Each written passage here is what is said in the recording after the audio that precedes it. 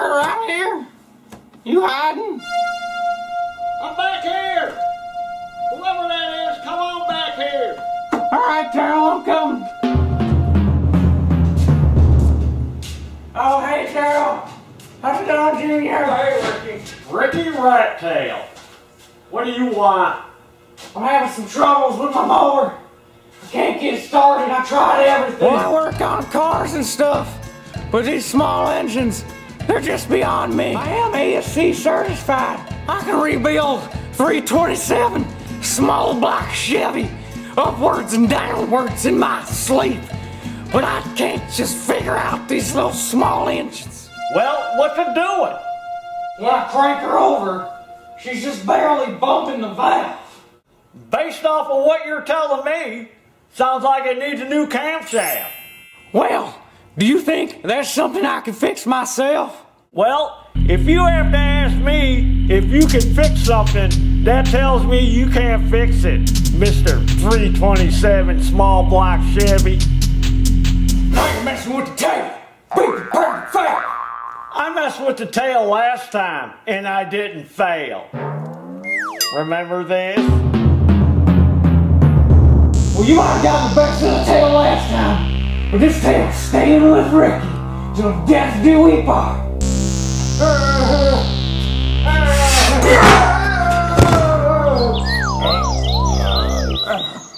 Pterodactyl here, and I'm going to show you how to replace a camshaft in one of these Briggs Stratton engines. Well, first we're going to look so you know that it does need a camshaft. So watch the valves. Look at that one. Barely opening and closing. Compression releases work. Look at how much that one's going down, up and down. This one should do the same thing. Look, barely moving. That lobe on the camshaft is wore off. So I'm going to go ahead and pull this motor off. Make sure you drain all the oil out of it. Then we're going to take it over on the bench and I'm going to pull the sump cover off. We're going to order us up a new cam and a new gasket. Okay, I got the motor off, but this pulley is rusted on the crankshaft. I have another video where I show you how to remove rusted parts, and I'm going to show you how to remove this rusted pulley without ruining it. Now, I was able to take this engine off and leave the pulley on. I just had to loosen up the belt. So what you're going to need is a 7/16 fine thread bolt, or you can use the bolt that held the clutch on. I got one already with a divot in it. And you're going to need an air hammer with a point on it. And you're going to need an oxygen and an amphetamine torch. And I'm going to show you how to remove this pulley without ruining it, because this pulley's about $35, and I see it all the time where people try getting them off and they bend it all up. Then they got to cut it off, and then I'm going to show you how to get it off without ruining it, and then we're going to take that camshaft out. Okay, so what you're going to want to do is get this pulley heated up cherry red inside and out. I took the spark plug out, so it makes it easy to turn the motor over so I can spin it with one hand while I'm heating it up. It takes about 5 minutes to get this cherry red, this pulley. And then either have a garden hose handy, or in my case I got Junior here with the hose, and he's going to quench this thing. And what that's going to do, it's going to turn that rust to powder. And then this pulley's going to come right off. And then we didn't have to ruin it. So it's about ready. Oh yeah. All right, Junior, hit it. Be careful. Make sure you ain't got no gas in that motor or any flammables. You don't want the gas leaking out and starting a fire, so be careful. Safety first. Now I'm going to get it nice and cool so I don't burn myself. Man, this thing is steaming, Paul. Yeah. It's hot.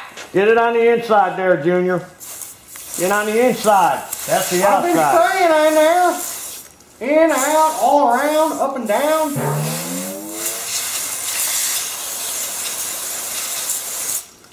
Let me see. Oh yeah, it's nice and cool. So I already got that divot in this bolt so this don't slip off with the air hammer.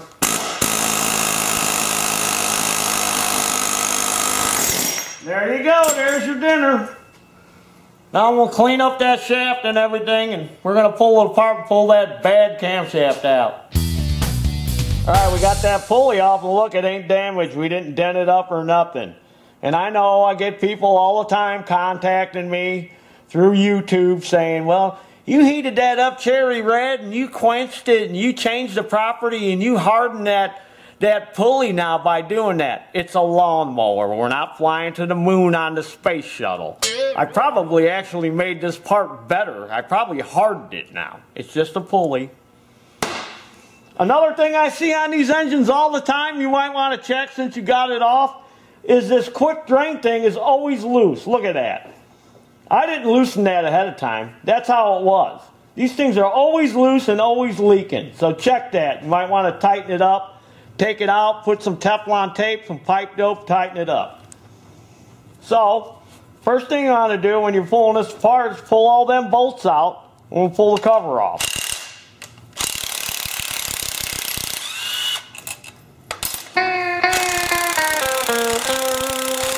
Okay, I got all the bolts removed, and I noticed that all the bolts are the same length on this cover. Now, some engines, not this one, but some other ones might use different length bolts, and if they do, make sure you mark where that longer or shorter bolt goes. So, make a note of that. All the bolts are out, so now I'm just going to tap on this ear and take this cover off.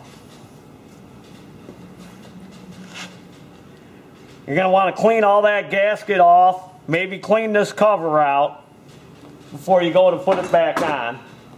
Here's your governor. There's the governor gear, and that rides right on there. So make sure when you put this back together, it lands in that same spot. See the way the cover is when you go to put the cover back on? It's got this little pocket here, and that's what's going to keep this from moving. So as you put this on, this is going to stay in that position. So make sure you get that. And another thing, rotate the crankshaft until the timing marks line up, and then the camshaft will come right out.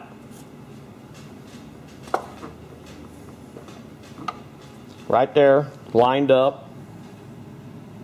It's always good to have a spark plug out and drain the oil out. Make sure you drain the oil out. Cam comes out, and looky here. Look at that, it's all rounded off. Gone. See how nice and pointy that one is? This one rounded off. Now here's that compression release I was talking about when the motor cranks hard. So see how that sticks up a little bit? See, this is spring loaded. It's got a flat spot on it. So as this thing rotates around, that little rod bumps that exhaust valve, and that's what relieves the compression. So if you got sloppy valves, it's just gonna run right over that, and it ain't gonna bump it. And then when the motor starts, centrifugal force flings this out of the way. See, now it's flat, so it don't bump it when it's going around. Then when the motor shuts off, that spring returns it, so it bumps it. So there's a little lesson on how that compression release works on this cam. And now another thing, if it's got an oil pump, these motors, it's gonna have that slot, and that slot is for the drive for the oil pump.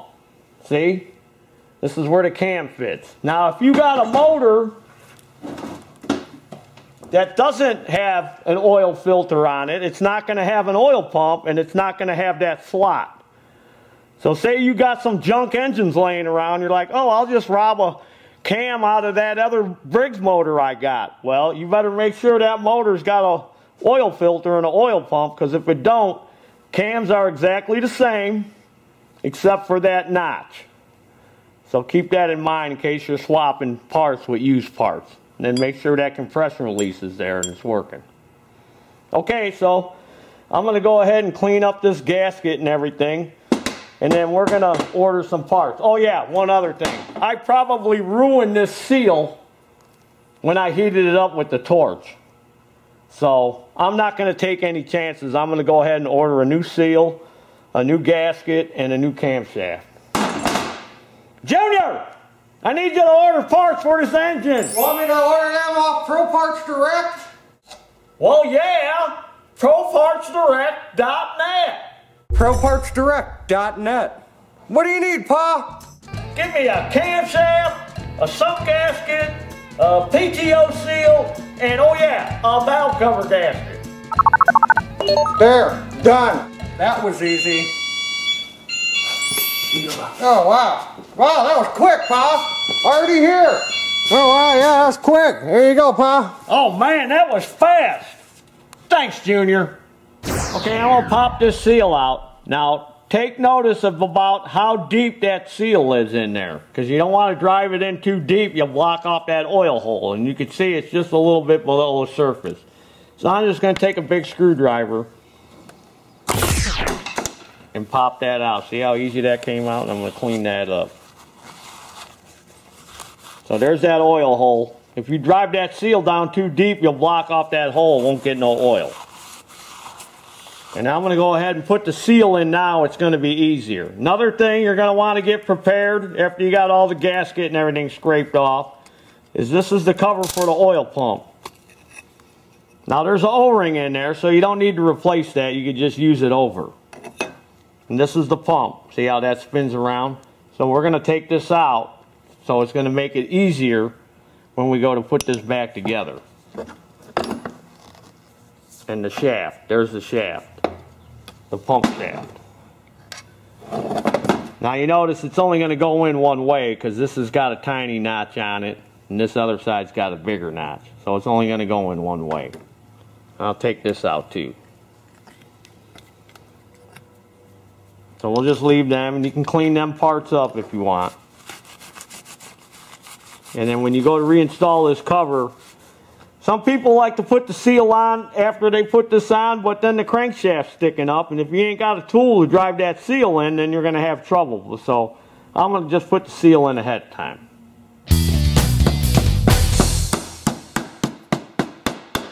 Lightly tap it. Try to tap it on the edge. And then I'm going to drive it down a little bit deeper. I'm going to try to find a socket or something that'll fit on there. If not, you could use a small punch and just lightly go around and drive that down a little bit. I love when they bring parts, when the delivery man brings parts. It's like Christmas every day here. You get to open boxes. It's like opening presents. Alright, here comes the new cam. They got it wrapped in some protective paper. And it comes with a new set of lifters. So when you put these new lifters in, you're going to have to double check your clearance. Because if these are wore, you know, you might have a different clearance on it. You should check it anyway, 4,000. And then here's a new camshaft. And you can see the lobes ain't all wore down. Now, you can put some assembly lube on here if you have it, or some heavy oil, some heavy straight weight oil, but you're going to want to lube this up. You're going to want to lube these up. Now I just so happen to have, from when I do the lifters on a crawler engine, they give you this little tube of Thixotropic camshaft lube. So I'm going to use that. I got a lot of tubes of this, or maybe you can find this somewhere at the auto parts store. But that's what you should use on there when you're putting a new cam in. And then you're going to want to lube up this, because that's going to fit in there, and you're going to want to lube up this. So I'm going to go ahead and lube all that up, and then we're going to reinstall it. Oh! Telephone's ringing. That's a customer. Alright, smooth that grease on there, that Thixotropic, whatever that means. Stuff smells horrible. And I'm going to lube all this up. And I put the new tappets in. And then now all you have to do is line up your mark, your two marks. One on the cam and the one on the crankshaft, so your cam timing's right. Next, you're going to put this on. This acts as two things. See how it's got them wings on there? That kind of helps splash the oil around in there too. And it's your governor. There's the weights for the governor. That's how that works. So make sure this didn't come apart on you. It should look like that. Stick that back on and stick that point on that arm. Now we're ready to put the gasket on, and I'm going to show you how to put the cover on. Oh, another thing. Make sure, you know, because that little bit is sticking out, make sure there's no boogers on there. And if there is, clean it off with some real super fine sandpaper, get it clean. So the cover will go on easier. Now I'm going to open up the gasket and lay that in place. Alright, I reinstalled that seal. You can see I dropped it down a little bit like it was before. Remember I told you, take note of that. And then I'm going to take a little motor oil and I'm going to lube that up. And I also poured a little oil on here. And then you're going to lube up this journal on the crankshaft too. You can pour a little bit of oil on there, ain't going to hurt nothing. Lube that up too. There's the gaskets in place. And I cleaned the cover on the inside. I cleaned it up. Got all them boogers out. So, put the cover on.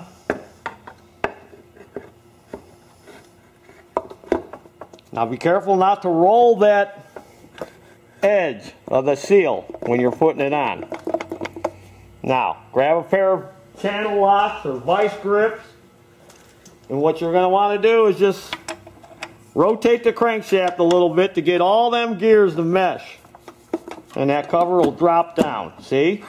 You just got to roll a little bit. Don't fight it. Let it drop down. I see people where they put the bolts in here and they want to draw the cover down. You shouldn't do that. You're going to wreck something. Just give it a wiggle. Keep the plug out, spark plug, so you're not fighting against any kind of compression. And the reason we took the oil pump out is because you would never be able to line this back up. Now you can. Now you can drop this shaft in there and turn it till it drops into that slot on the cam. Now you can take your gear, oil pump gear, you can slide that in. Now you can take the other one and put this in. Now it don't matter which way this goes. It can go this way or that way. It's just a pump. It pumps when it goes around. This is what does the pumping. The little points of the star. So turn it until you get everything to line up. Come on. Come on, Mr. Oil Pump. There we go. And then since they're using an O-ring, just pop the O-ring back in there. Wipe this off. Got a little oil on it. Ain't gonna hurt that O-ring, have a little oil on it. Yeah, you can see where it was wearing. And put your screws back in. Now we're going to put these screws in, and then you're going to tighten them gradually in a cross pattern. I'm sure there's a specific pattern for tightening it, but I just tighten it a little bit at a time across from each other. You can go on Briggs's website. You could probably find the torque specs if you want to torque it to specific specs. You can put a little Loctite on them. See, they had some kind of thread locker on these bolts from the factory. So if you want, I would recommend blue, because blue is removable. Red, that's tough. I don't know if you want to use red. I'd use blue. Okay, I'm going to explain something here, because I've had people hit me up on YouTube on my valve adjusting video. And I try to explain to them why I do it the way I do, where I don't go both valves closed at top dead center. I always do it like this, Mr. Cameraman Show, where I turn it, and this one's open, and this one's closed, and I set it. Then this one's open, and this one's closed, and I set it. And the reason I do that is, look at this camshaft. When the valve is fully open, it's on this lobe here. So that means that other tappet is down here. So it's not rubbing on anything. It's no different than putting it at top dead center, both valves closed. All I'm doing is, I got one open, the other one's closed. because it ain't on that lobe. I hope that makes sense to you, but that's how I do it. Instead of trying to figure out if it's at top dead center and both valves are closed, just rotate it. One valve's open, the other one ain't going to have no drag on it. You can set it. Same thing. That's how it works. Okay, motor's all back together, cover's all tight and everything. Now, you want to get this pulley off next time in case you got to change the belt or something. Put never sleeves on this shaft. That's what they should have did at the factory. So I'm going to never sleeve this shaft all up before I go put this pulley on. But I'm going to put the pulley on after I got the engine on the motor. I think it'll be easier. Okay, got the motor back in, got everything all hooked up. Test ran it, and ran fine. This thing's all ready to put Ricky back on it. Remember this? Got me another one. That's number 2. And there's your dinner.